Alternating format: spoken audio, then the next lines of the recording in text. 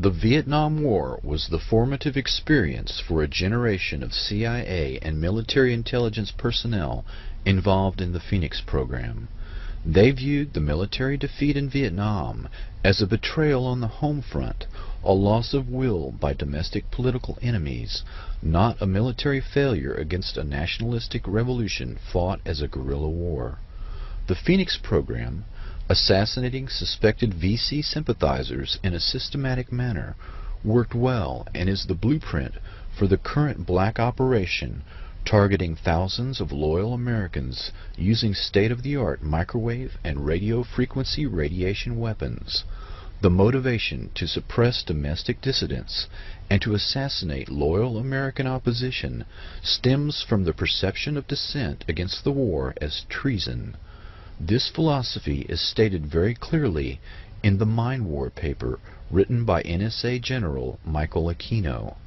The Department of Defense has a huge stake in futuristic technology that kills by ionizing and non-ionizing radiation, leaving little or no trace. The indiscriminate killing of the Phoenix program continues on American soil.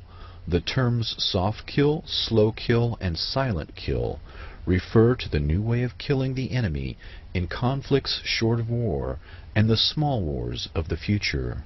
The counterinsurgency doctrine has now been applied to the home front so that the perceived betrayal of the military in Vietnam will not be repeated. The generation of CIA and military intelligence led by Shackley, Helms, Casey, Singlab, Secord, John B. Alexander, Michael Aquino, Paul Vallely, and others have built the perfect beast, using selective assassination that leaves no trace. The ability to cull the human herd with silent kill technology allows a few personalities to remake the entire society in their own image.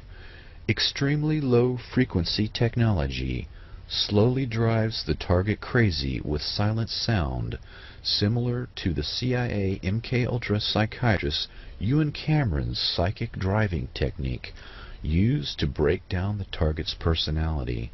The new buzzwords at the Pentagon are synthetic telepathy and psychotronics. Another means of attack on targets is the Smirnov patent that uses subliminal suggestion to manipulate human behavior. This patent was purchased by the remote viewing company Scitech Corporation.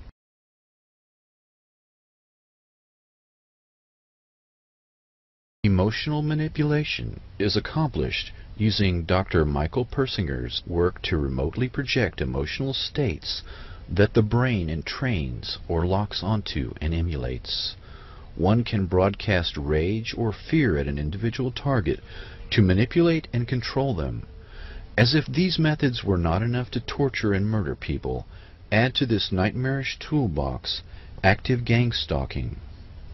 CIA-created cults and other cause-oriented groups are used to induce further trauma in the target by actively harassing them in public in a neutralization technique described in counterintelligence operations manuals that are aimed at enemy agents. In the race to develop a new weapon, it has always been necessary to test it on human beings. Perfecting the latest weapons designed to kill slowly and silently, as well as perfecting the process of controlling the human mind, are no different. Once the weaponry has been perfected on these few thousand people, the same techniques will be applied en masse to the general population, and then to humanity as a whole.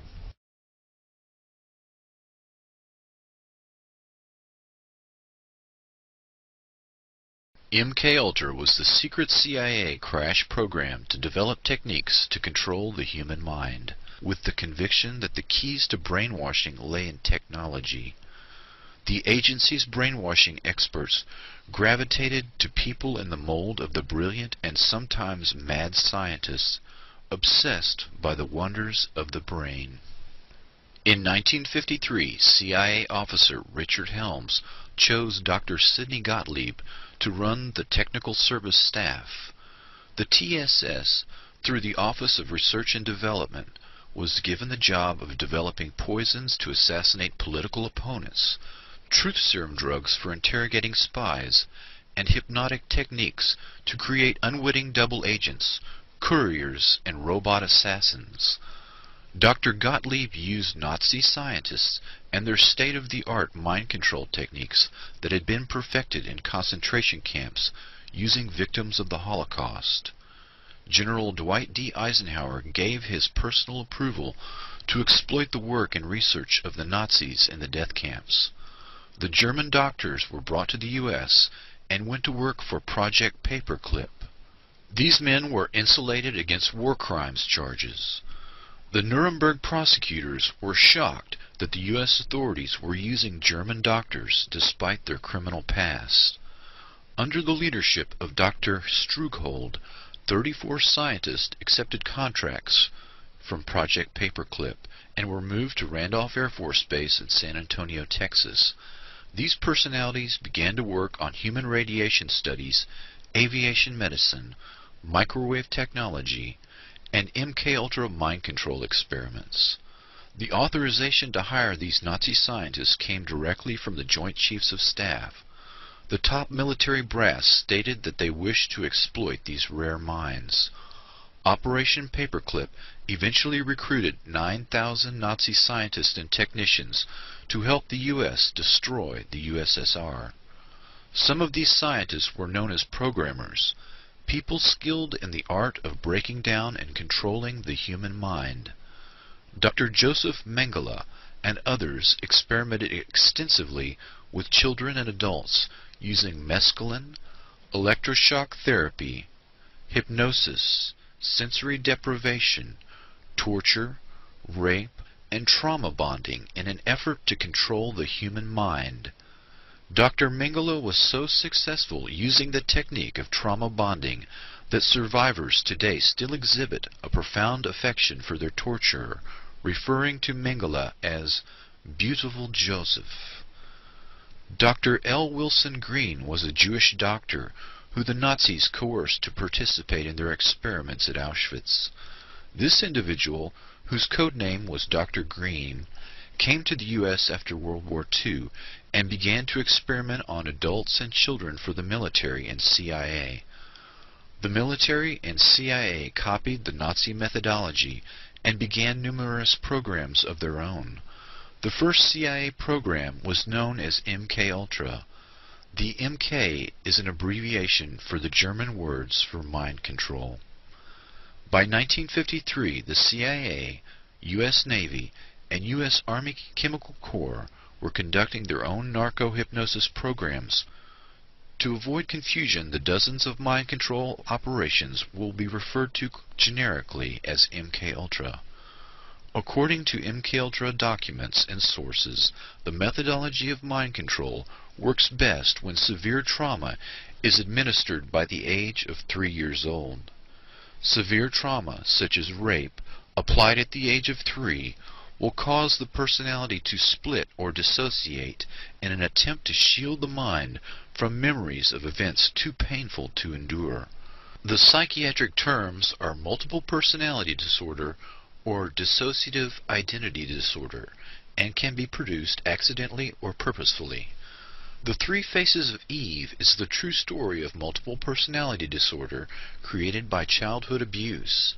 Psychic trauma and creation of multiple personalities was eventually codified by programmers into a standard methodology and is typically accomplished by forcing children to observe and participate in the ritual sacrifice of animals and humans, and inducing further psychic trauma by the means of rape and other horrors. The trauma causes the dissociation.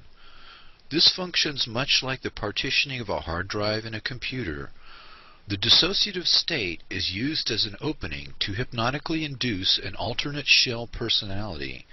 The programmer will use hypnosis and triggers to call forth the created personality, known as an alter personality.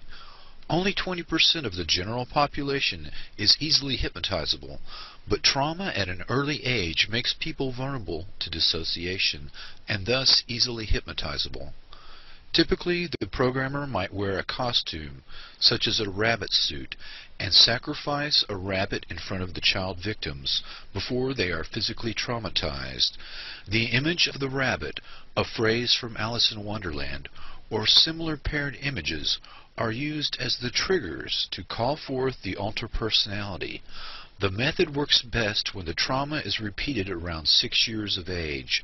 A few years later, the child victim's IQ test and personality test are evaluated to determine whether the child may be trained in assassination, sexual blackmail, drug courier, or other role. The subject can be hypnotized and used for operations, but would only be consciously aware of the sense of lost time.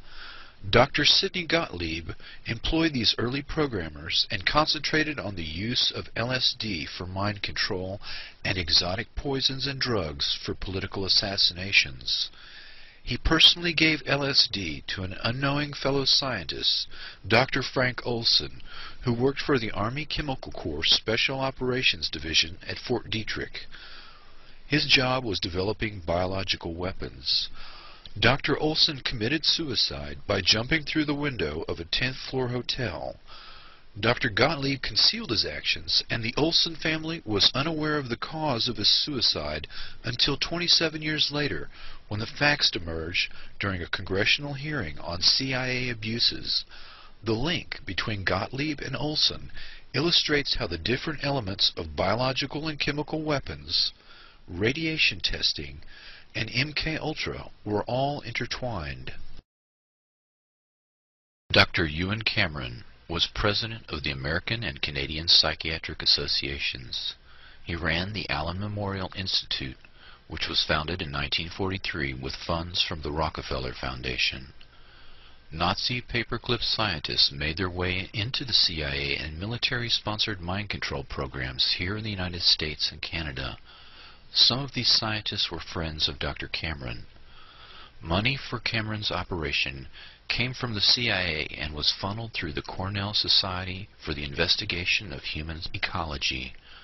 The systematic annihilation or depatterning of a subject's mind and memory was accomplished with overdoses of LSD, barbiturate sleep for 65 days at a time, and electroshock therapy at 75 times the recommended dosage.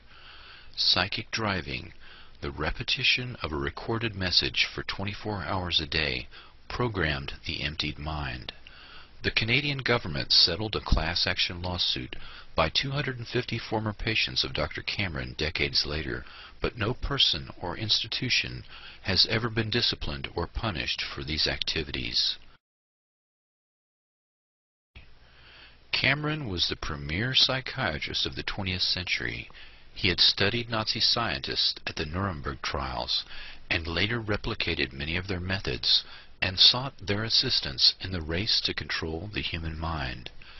Cameron's mind control experiments were one program out of many run by the CIA, Navy, Air Force, Army, and others.